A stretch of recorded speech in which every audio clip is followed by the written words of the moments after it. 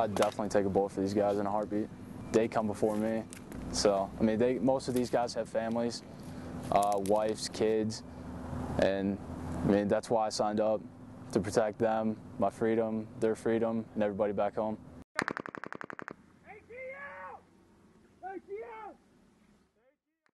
I'm Lance Corporal Patrick Tomassi. I'm from Odessa, New York. I'm a Grenadier.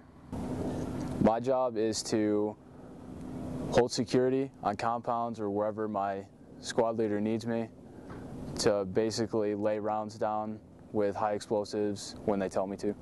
I'm 20 years old, I'm in the Marine Corps, and my job is very important.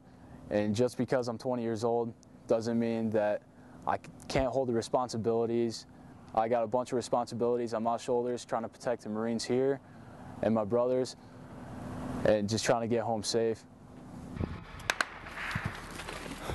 Where'd that come from? Being an infantryman, I mean, your mind keeps growing. It's open to new ideas instead of just sticking to one thing and saying, this is how I'm going to do it.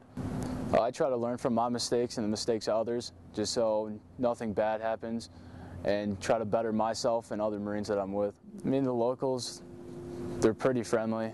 There's a language barrier there, so we can't really understand what they're saying directly. But we go out there, we give candy to the kids, and we try to talk to the older individuals and just see how the area works. My favorite parts would probably be hanging out with the guys, just the experience that we all have. I mean, even if it's a bad time, it's with them. These guys are family, they're my brothers.